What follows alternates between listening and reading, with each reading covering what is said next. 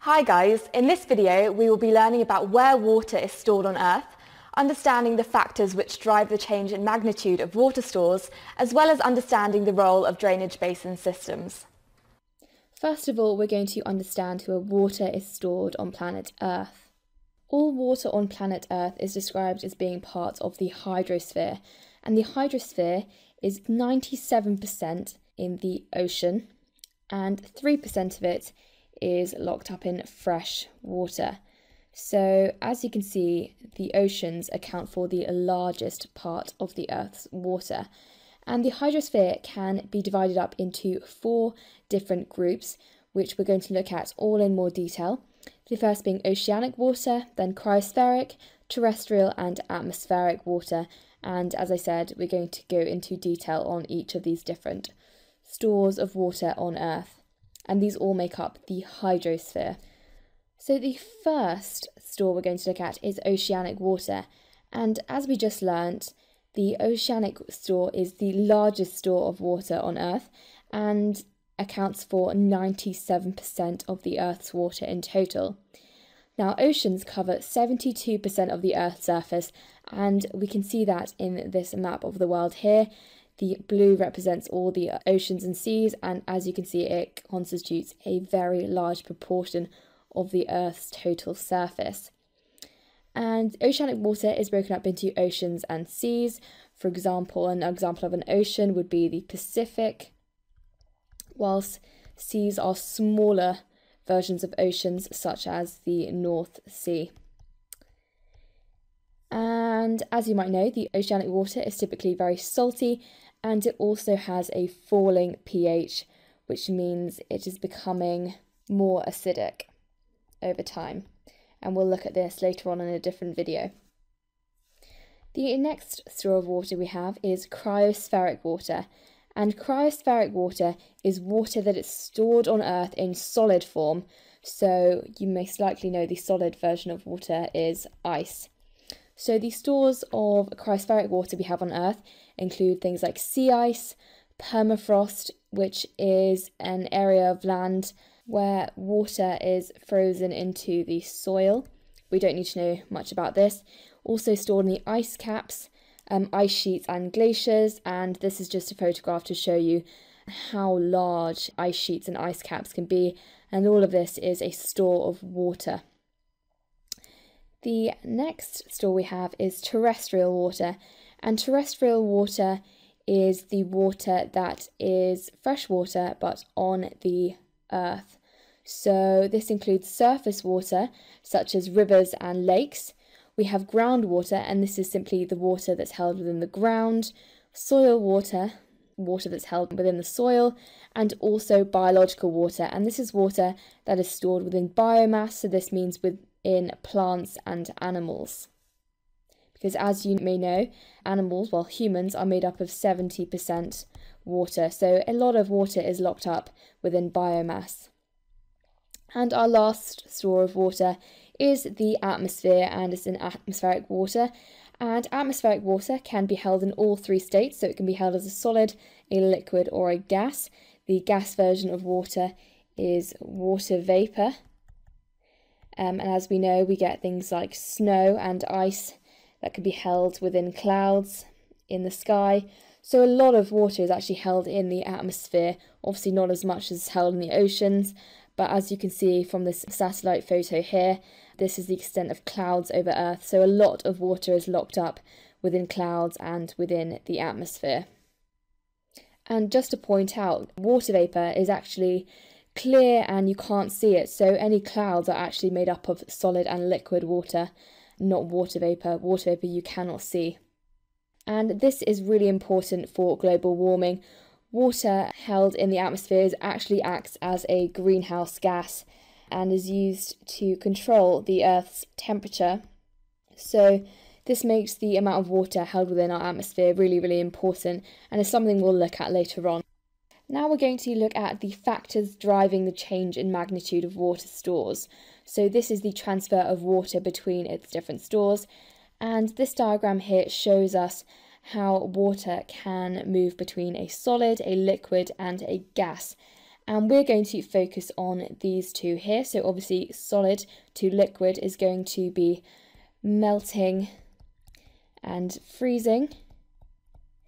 And when liquid water turns into a gas, this is called evaporation. And gas turning into a liquid is called condensation. And the process of water turning into a solid, we're not really going to look at, but this is called sublimation. That's ice turning into a gas straight away, skipping out the liquid state. For now, we're going to focus on condensation and evaporation and then learn a bit more about these. So, as I mentioned just now, evaporation is water turning from its liquid state to its gaseous state. And this is controlled by a variety of factors. Firstly, for liquid water to become a gas, this requires energy, and this is usually in the form of solar radiation. So the solar radiation is going to heat up the water, and this is what allows it to become a gas.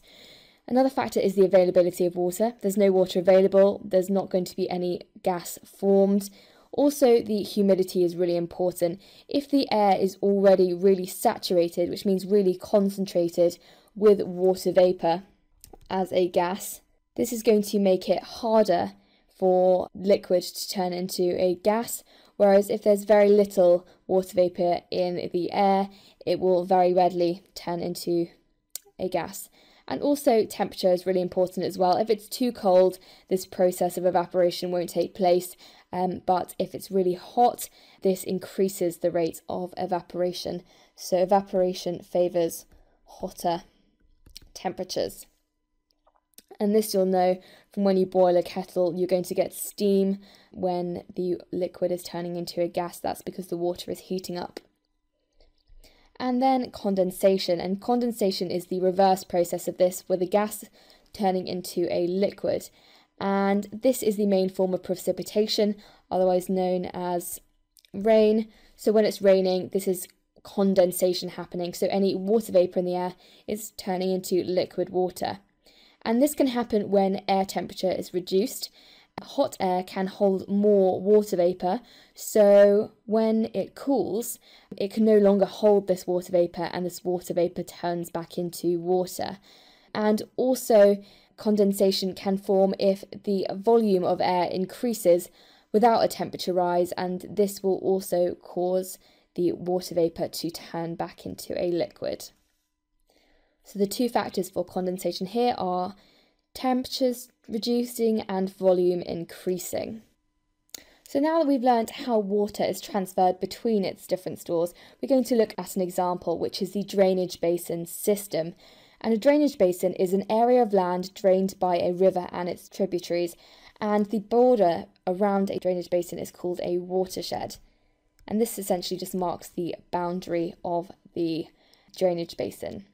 And drainage basins are open systems. We learned about these in our last video, and this means that energy and matter can transfer in and out of the system. So water can come from outside the drainage basin and end up within it through the movement of clouds and so on. And it's also a cascading system, and we're going to look about this in more detail. And this is where the inputs and outputs of one open system within the drainage basin system flow into the inputs of another system. So I'll show you more about this just in a minute. So this is a diagram of a drainage basin system, and in the system we have our inputs, our stores and our processes. So I'm going to go through this in more detail, starting with the inputs into our drainage basin system. So inputs in a drainage basin system are going to be things like precipitation, which is rain, or snow. So as you can see in this diagram here, we have precipitation coming from our clouds when they're condensing and it's falling onto the land. So that's the input into our drainage basin system. Now we're going to look at some of the stores in our drainage basin system, which is storing the rainwater that is our input. So the stores in our drainage basin system are going to include interception, And interception is shown here on this diagram, and this is when trees and plants are going to collect water, for example, like on their leaves, and this water is going to get trapped in the vegetation. So that is what interception means. This is stopping the water from hitting the ground directly, and the water is being temporarily stored in plants. Another store of water in the drainage basin system is going to be in the soil, and water is going to be stored here. The soil is going to soak up water. Water can also be stored in rivers, so river discharge is one of our other stores. And another store, for example, is a lake. There's no lake on this diagram, but just to label it in, lakes are a store of water. So now the other characteristic in our drainage basin systems, or any other system, is going to be processes. So processes are the ways that water is moving within the drainage basin system. So we're going to look at these in more detail now. So as you remembered before, some of the water, when it rains, is going to be intercepted in plants or trees.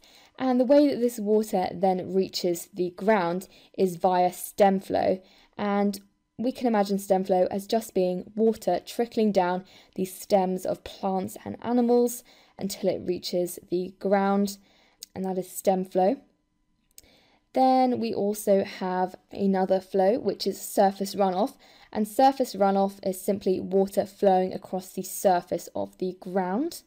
We also have a process called infiltration, and this is when the water is moving downwards through the soil. It's infiltrating the soil. So that is what infiltration is. It's another one of our processes. And we also have a very similar type of flow called through flow. And through flow is very similar to infiltration, but it's just a faster movement of water through the soil. And then when the water has moved through the soil, it may reach the water table, or where the rock is. And where water is moving down through the rock, this is the process called percolation. And then once the water has percolated into the rock, it moves as groundwater flow or base flow. So these are our flows. And then these are our underground flows, but we also have channel flow, which is above ground, and this is the water that's flowing within rivers. So the flows that we need to know and understand in a drainage basin system are stem flow, surface runoff, infiltration, through flow, percolation, groundwater flow, and base flow. And these are the ways that our water is moving between the stores in the drainage basin system. And then finally, we have our outputs of our drainage basin system.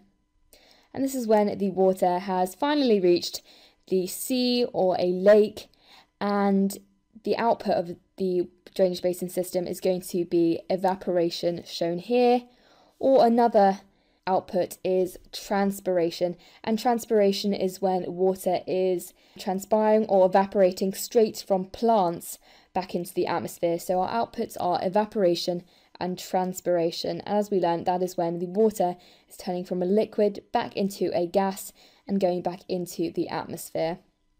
So our outputs are evaporation and transpiration. And that is the end of our drainage basin system. As we just saw, we have a water cycle within local drainage basin systems, but water is also cycled on a global scale, and we have circulations of water between the ocean and then the land and the ocean, so that's one cycle. We also have circulations of water which remain just over land, such as we saw in the previous bit on the drainage basin system, and an example of land circulation would be when it's raining onto the land and then the water is being transpired straight back from the plants into the atmosphere. So that would be an example of land-to-land circulation. And we also get circulations which are just from ocean to ocean without any on the land. So for example, as we can see on this map here, the Pacific Ocean actually only really transfers water around the Pacific and doesn't really affect the land, or this water doesn't really move onto the land. However, the water that's in the Atlantic Ocean, which lies between the continents of Europe and Africa and North and South America, a lot of the water in the Atlantic Ocean is going to be transferred into the land of North America and South America and then be transferred back into the Atlantic. So that's ocean to land circulation. And then where we have the equator, which runs across the Earth, as shown by this line here, these areas are very tropical areas, and here we get a lot of land to land circulation. So across this middle belt of Africa, across the equator, we have a lot of waters just circulating here and not being affected by the oceans or being transferred back into the oceans. Water is simply evaporated from the land, from plants and so on, and then it rains again, replacing the water back into the plants. So that is how water is recirculated on a global scale. Hi guys, I hope you enjoyed the video. If you're looking for an amazing A-level geography resource, join me today in my series of engaging bite-sized video tutorials. See you soon, and together let's make A-level geography a walk in the park.